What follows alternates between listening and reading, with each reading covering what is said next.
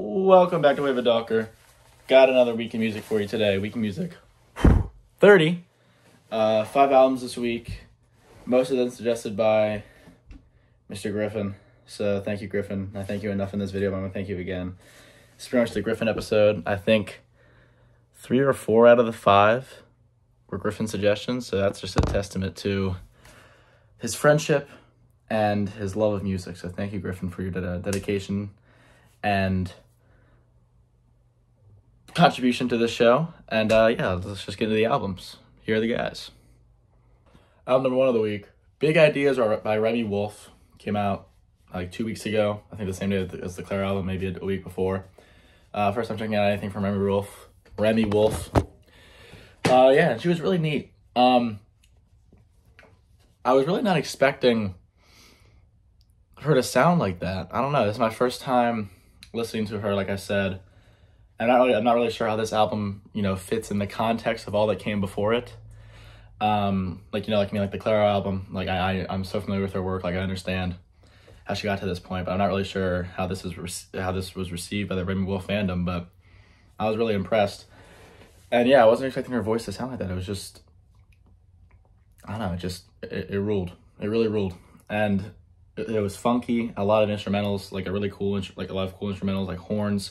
There was like a cowbell on one of the later tracks. I feel like it was just a really good mix of a bunch of different instruments and stuff. And I thought that was dope. Yeah, it was just fun and funky. I think I kind of lost the plot a little bit towards the end. Like I thought the first 5 or 6 tracks were really fun and funky, but then like there's, I don't know, like Slay Bitch. I mean, that's just not for me as a dude. I'm not slaying bitch. I'm just posting up and chilling. That was the worst thing I've ever said. Yeah, like the latter half of the album I think is much weaker than the first half. I don't know if that's crazy to say, but yeah, I enjoyed this album. I thought it was fun. I'm gonna go 83 hot dogs out of 100 for Big Ideas by Remi Wolf. On to the next one. Album number 2 of the week, Have You My Wilderness by Julia Holter. Came out in 2015. Happened upon Miss Julia Holter because I was watching a Rolling Stone Clairo video where she shuffled her music library and a track from Julia Holter popped up. And I was like, you know what? If Clairo likes her, I like her too. Go Clairo. But yeah, this album was like 45, 50 minutes long, I believe.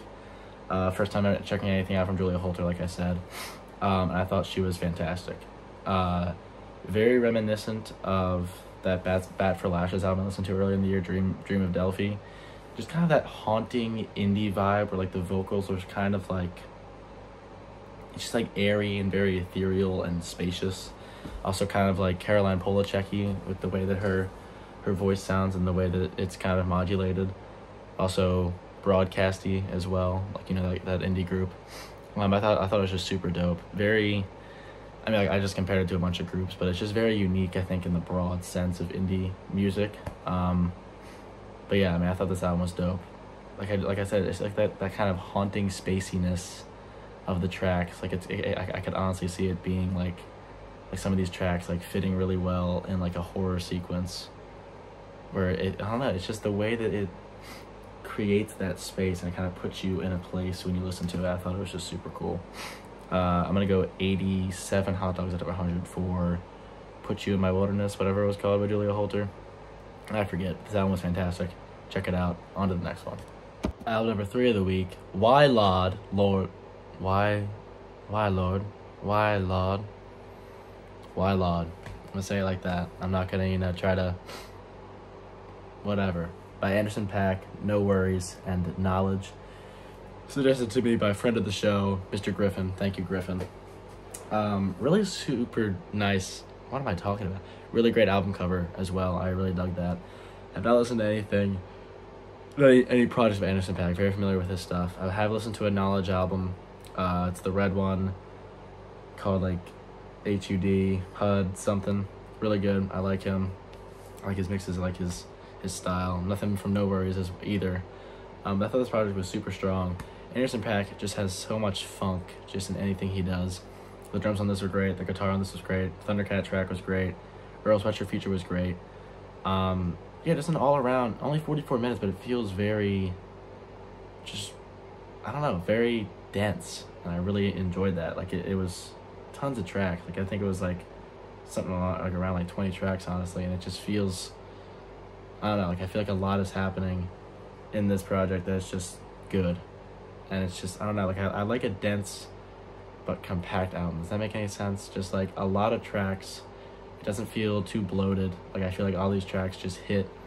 But you know, it's like under 45-minute runtime. Like I just really dig something like that. And Anderson .Paak just has so much funk, and just mixing him with like a guy like Knowledge, and like, I mean, seemingly No Worries is also fantastic.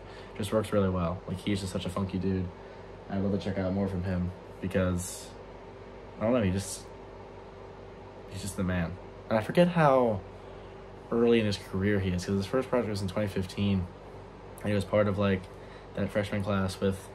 Was he in that freshman class with Uzi Vert and Denzel Curry, or was he before that? I don't know, but he just has so much more to give to this, you know, the musical sphere, and I'm really looking forward to seeing what he can do next. But yeah, I'm gonna go 85 hot dogs out of 100 for Why Laud by Anderson .Paak, No Worries, and Knowledge. Phew, that was just a yapathon, but what else is it from this channel? Even that sucked. On to the next one. Album number 4 of the week.